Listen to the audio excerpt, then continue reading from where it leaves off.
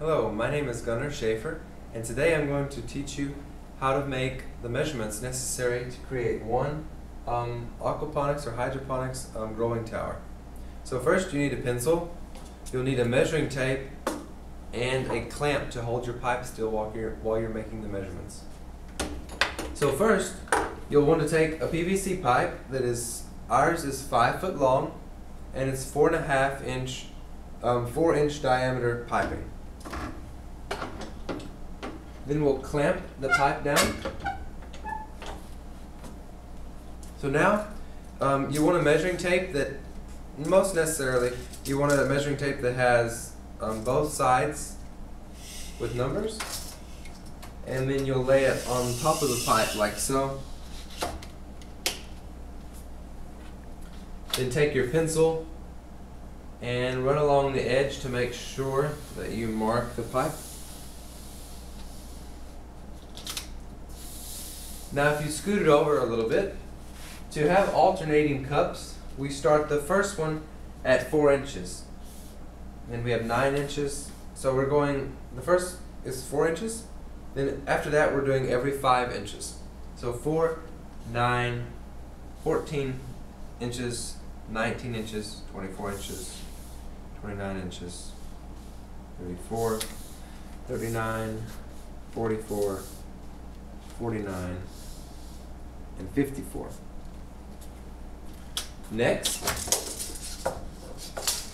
to line up the second set, we undo the clamp, rotate it just a bit, and then this is offset by 4 inches.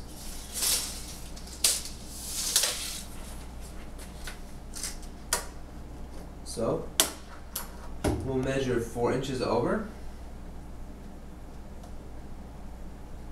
on our pipe on both sides.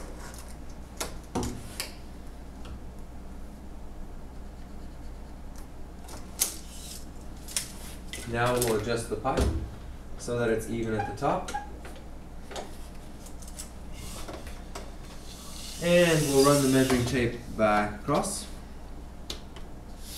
Now you want to make that this is nice and level and flat against your pipe. And then you'll mark it again like so. Now this time, to offset the pipes, it's going to start at 6.5 inches and then be spaced 5 inches apart again.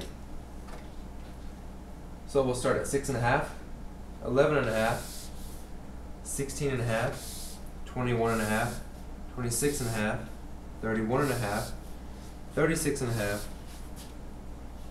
41.5, 46.5, 51.5, and then 56.5. And there you go. Those are your measurements that you'll need to create a tower such as this. And this will hold 22 2-inch plastic net cups. Thanks for watching. Have a good day.